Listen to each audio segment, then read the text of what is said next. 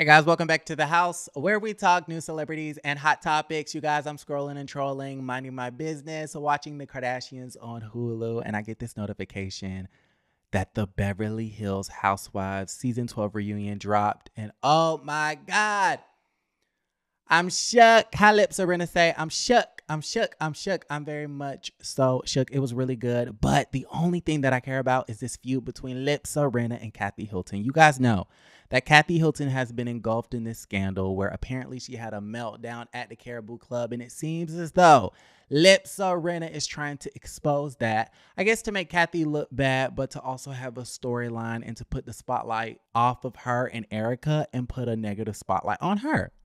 It is what it is. Do I believe Kathy Hilton had a meltdown? Absolutely.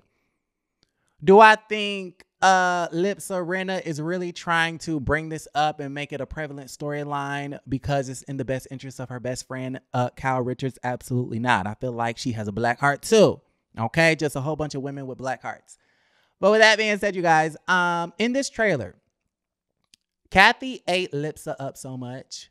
I mean, when I say Kathy ate Lipsa up, like ate, like no crumbs left. Like I gave her a plate filled with food and the plate looked like it was cleaned with Dawn dish soap.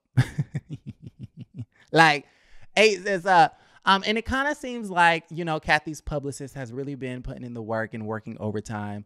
You could tell that they've been retweeting and reposting a lot of what the fans think on Kathy's social media. And it seems like the publicist has given those talking points to Kathy to eat Lipsa Rinna up at the reunion. And I'm all the way here for it. Go ahead and check this out. And you drove Lisa Vanderpump off the show. Ooh. Maybe you wanted it on camera because your contract was coming up. Uh-oh. You are the biggest bully in Hollywood, and everyone knows it. My God.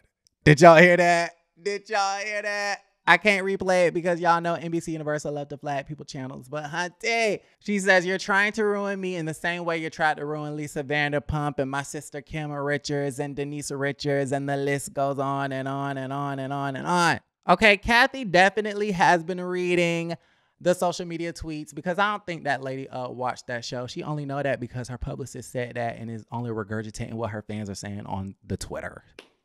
But I love it.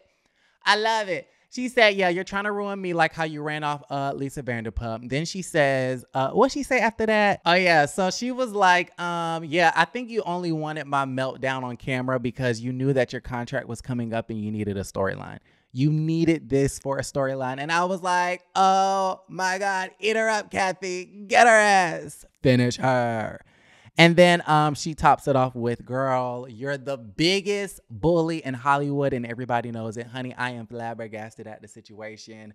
Let me know how y'all feel about everything in the comments down below. I'm really excited for this reunion. Just a quick update if you guys care. Herschel Walker, you guys know that he's the biggest hypocrite. He wants to ban abortions, but yet he's funding abortions as well. We have recently found out that the lady that accused Herschel Walker of funding her abortion is one of his baby moms.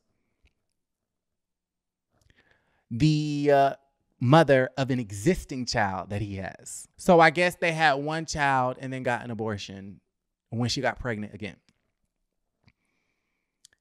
Messy. What I don't really understand about the Republicans is that if your main goal is to take back the Senate and take back the House, why do you guys put these really, really, really terrible, flawed candidates up for these elections?